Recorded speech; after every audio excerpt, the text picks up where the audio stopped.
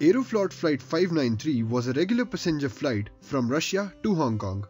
So what went bad on March 23, 1994 that the aircraft operating the route crashed into the Alatao mountain ranges, killing 63 passengers and 12 crew members on the board?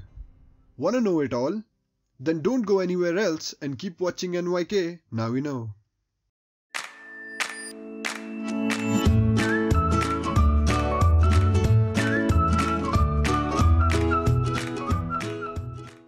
On 23rd March 1994, the jet aircraft was en route from Sheremetyevo International Airport in Moscow to Kai Tak Airport in Hong Kong, with 75 occupants aboard, of whom 63 were passengers.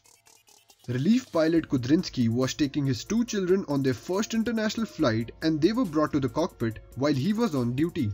5 people were thus on the flight deck: Kudrinsky, co-pilot Piskaryov, Kudrinsky's children Elder and Yana, and another pilot, Vladimir Makarov, who was flying as a passenger. With the autopilot active, Kudrinsky, against regulations, let the children sit at the controls. First, his daughter Yana took the pilot's left front seat.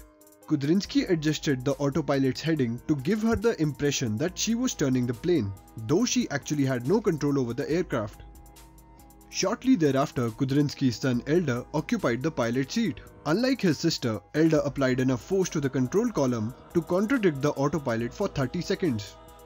This caused the flight computer to switch the plane's ailerons to manual control while maintaining control over the other flight systems. A silent indicator light came on to alert the pilots of this happening. The pilots, who had previously flown Soviet-designed planes that had audible warning signals, apparently failed to notice it. Elder was the first to notice a problem when he observed that the plane was banking right.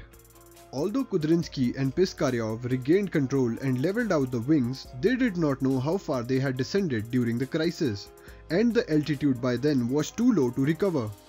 The plane thus crashed at a high vertical speed estimated at 70 meters per second. Also, all the 75 occupants died on impact. No distress calls were made prior to the crash. Despite the struggles of both the pilots to save the aircraft, the plane had crashed. However, it was later concluded that if they had just let go of the control column, the autopilot would have automatically taken action to prevent stalling, thus avoiding the accident.